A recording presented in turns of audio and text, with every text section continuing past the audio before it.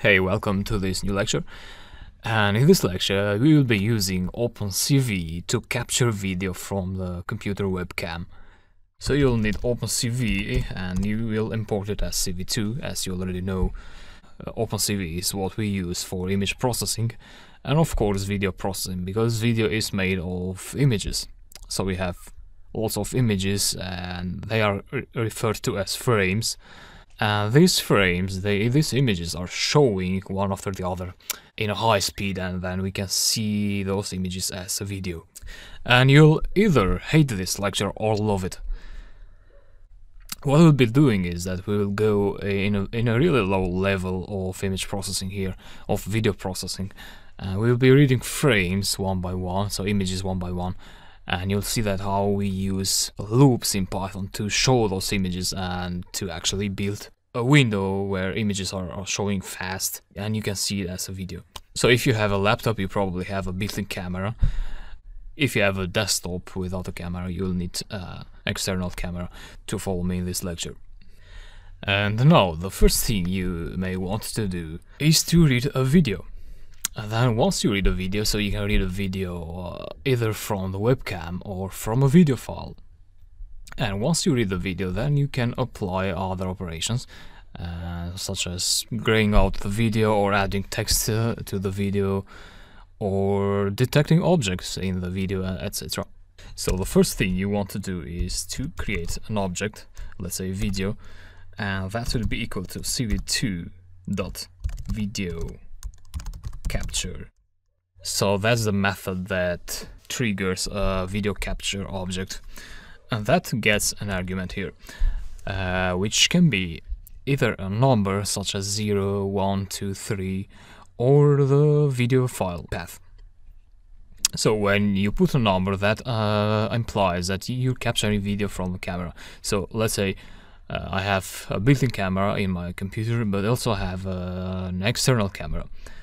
In that case, one of my cameras will have an index of 0, the other camera will have an index of 1, and if I have a third camera, it will have an index of 2, and so on. So that's it. If you had a video file, you could just say movie.mp4 or something like that. It depends on your video file name, and you'd have to have this file somewhere in your computer.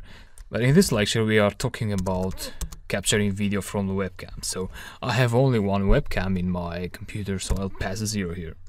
That's it. Once you do that, you want to make sure that you will release the camera. So you want to access your object, video.release is the method, and then you don't need to pass any arguments there. So let's see what we have if we execute this Python file. So Python capture.py is the name of my file, and obviously nothing happens. But on my side, I noticed that my camera was turned on for a second, or for a fraction of a second. So the light of the camera was turned on and then it was closed. It was turned off immediately. So what happens is that we actually trigger the camera here, the webcam, but then we immediately release the camera. So what Python will do is it will open the camera, and in a millisecond or so it will release the camera. Let me try it again. Sometimes it might happen that you don't even see a light at all. So you don't see it because the process happens very fast. So probably your computer needs some seconds to actually turn on the light of your camera. And we can give it some seconds. So to do that, you want to import the built-in time library. The time library provides some operations related to time. So for example, in our case, we will use it to hold the script for 3 seconds. So what this will do is that Python will try to execute the script line by line, so it will import CV2 and time, and then it will trigger the camera, and then before releasing the camera, we will have the script wait for 3 seconds. So this will be executed, wait for 3 seconds, and then execute the other method. That's it. Now Let me execute this again. Okay, the light is on. 1, 2, 3, off. Yep. And the video is released. Now maybe you're thinking, why don't we see your face there showing up in the video camera in the window? Well, the reason is that, do you see any line here that I'm showing a window? No? So why do you expect my face to show there? And the way we do that is by first creating a frame object which will read the images of this video capture object. And let me do that first before going into more explanations. So let me say check frame. That would be equal to video dot read, just like that. So what we're reading here is we have a boolean data type here and a numpy array. So let me print this out so that you understand better. So check first and then print frame. Okay, execute the script. Okay, wait for 3 seconds and close it. So what we got here is, I'll expand this. So we got true for the check variable, and we got the numpy array which represents the image. This image is actually the first image that the video captures. This here, the boolean, we can use it for various operations such as checking whether the video is running or not. So you may have to check that while doing your programs. And the frame is the most important one because we will use this frame object, so we'll use this numpy array, which is a 3-dimensional array because it's a color image, so it has 3 bands. And you know this from the previous lectures where we did image processing. Okay, and we will loop through this frame and show it using the image show method, so imshow, image show method of the CV2 library. So we will recursively show each frame of the video being captured. So I hope that makes sense. So before we do that recursively, I would like to show a window down here. So CV2 show, and let's put a name for the window capturing, and then pass the frame object in there. And also remember that when you pass an image show method, so when you're showing a window, you want to make sure that the window is closed, and you do that using the cv2.wait key methods, and you can pass 0 to allow you to press any button and close that window. And what you want to do is cv2 destroy all windows. So when this button is pressed, you destroy all windows. And actually you want to put this up here so the video is not released before you press this key. So what happens is that Python executes these lines and then it waits for you to press a key, and then it releases the video, and then it destroys the actual window that you're seeing on the screen. Okay, let's see what will happen now.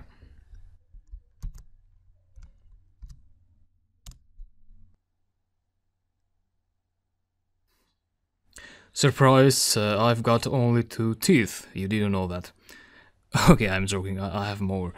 But so what Python did here is that it triggered the camera. So it triggered the camera here, and then it read the first frame of the video. So the very first frame, as soon as the camera triggers, it reads the first frame, and then we printed out that frame, and it's here somewhere in the command line. Then the script slept for 3 seconds, so it didn't do anything. It waited for 3 seconds, and then CV2 with the imshow method, it created a window where it showed the first frame of the video. So the picture that you just saw is the first frame of the video. And then the actual frame, the window, is still open, so it's waiting for a key for us to press. So if I press a key now, these last 2 lines will be executed. So that means the video will be released and this window will destroy. So press key and yeah, that happened. So Python is processing a video frame just as simple images. That means you can also apply methods such as cv2.cvtcolor, and you can pass that frame in here, and then cv2 color bgr2 gray, save it in a gray variable. So what I'm doing is that I'm converting the frame, so the color frame, into a gray image. And actually I have to do this up here, so, and then I can show the grayscale version of the image here. Okay, let me try it again. So that's the grayscale version that is showing using imShow method. So that's the idea. Now, how about showing an actual video, not a single image there? Well, the answer is that we need to use a while loop here. The reason we need to do that is that a while loop, what it does is that it executes some statements infinitely until you break the loop at a certain point using statements such as break, for example. So the idea is that we need to put all this code up to here, so we need to put it in a while loop, and I'll do just that. So you can either use a shortcut from your keyboard depending on your keyboard, or go to edit lines and then indent to indent these lines. So here is a shortcut, but anyway, then you want to write while true, and then everything goes inside the while loop. As easy as that. But we haven't finished yet. We have some more things to do here, but first of all I'd like to actually make sure you understand the while loop. So let me trigger a Python console here quickly. So what while loop does is that, let's say while true, print, let's say 1. If you execute that now, 1 will be printed infinitely. So my console is getting very busy here, and I can interrupt this using a keyboard interruption operation, so Ctrl-C or Ctrl-Z if that doesn't work. So the while loop is saying while true, which will be always true, execute these lines. But if I try to run this now, what will happen is that Python will trigger the capture, the video capture, and it will show the window, but it's just one window only, so just an image is the first image of the video, because what's happening is that the while loop starts, but it creates a frame, the first frame of the video, so the current frame, which is the very first frame where the video starts, and then it converts the frame to a grayscale image, and then it sleeps for 3 seconds. Okay, and then it shows the image, and then what the while loop does here, it waits for you to press a key, and then if you press a key, the process stops. So what you can do in this case is to enter another, let me make some space there, so you need to alter this value here, so the arguments. When we enter 0, it means that any key that you press on the keyboard, it will close that window.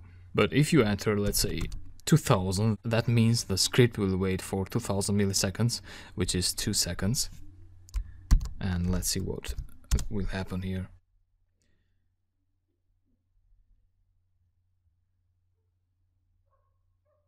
So it shows my face first, and then it waits for 3 seconds here, then it waits for another 2 seconds, and then it shows the other frame, so it's very slow, just like that. Okay? Now if you press any key, nothing will happen because you remove the 0 from here. So in that case I'll forcefully stop the script here, Ctrl-C.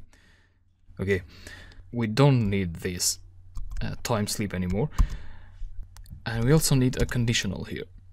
And before doing that, we'll store this action in a key variable, and then we say if key is equal to or the method, and then you pass a key from the keyboard. So if this equals q, then break the while loop, and let's put it 1000 this time. Okay, so now what this will do is that it will capture the video, it will start the video, and then it will iterate through all these lines. So it will create a frame, convert it to gray, and then show the frame here, and then it will wait for 1 second. And if you press the Q key from the keyboard, it will break the while loop, and then if it breaks, then the video.release will be executed, so the video will stop and the window will be destroyed. But if you don't press any key, this will wait for 1 second, and then it will show the next frame, and then after 1 second it will show the next frame, and so on. So save the script, execute. So the video is improving. Yeah, looks good now. Okay, if you press Q, you'll stop it. Okay, let's improve it more. Why not 1 millisecond? Hey, how we're doing? So it's working good. And you can also see here that the check boolean, the numpy array, is being printed at every iteration. And we can stop this now if we press Q. Just like that. Now, if you want to know how many frames are being generated there is a nice trick we could do. We could create a variable, let's say a equals to 1, outside the while loop. And then here you say a equals to a plus 1. And then after the loop breaks here, you want to print a. So what this will do is, when you run the script, a gets a value of 1, and then when the while loop starts running, so it will go through the first iteration, and it will increase a value by 1, so a equals to 1 plus 1, so it will be 2, so a will be updated to 2, and then it will go up to the end, and then it will start up again. So this time it will be a again equals to 2 plus 1, so a will be 3 at the second iteration, and so on. Or you can put this to 1 actually. So if we have 2 iterations, that means a will be 2, and if we have 3, it will be 3, and so on. And then we print a here outside the loop. Okay, and let's see what we have. I'll keep the video running for 3 seconds, and we will see how many iterations we will have. So capture 1, 2, 3, and stop. So the last value that was printed out here is a value. That means we had 51 iterations in about 3 seconds, which is, let's say, around 20 frames per second. So our camera, my camera, is capturing 20 frames per second. And let me execute this one more time, the last time. So if I put my finger here in the camera, so I blacked out the image, and you see that the numpy array is now 0, 0, 0. Because the frames of the image, all it has is 0 values. So there's 0 intensity in the image. Okay, that's what I wanted to show you in this lecture. So as I said, once you have these frames, you can apply operations to them, so you can draw rectangles there, detect images, and so on. And we will do that, so we will build our real-world application by implementing some motion detection in our frames. And then we will capture the times that an object entered our frame, our video, and we will have a list of those times. So I hope you loved this lecture, not hated it, and I'll see you in the next one.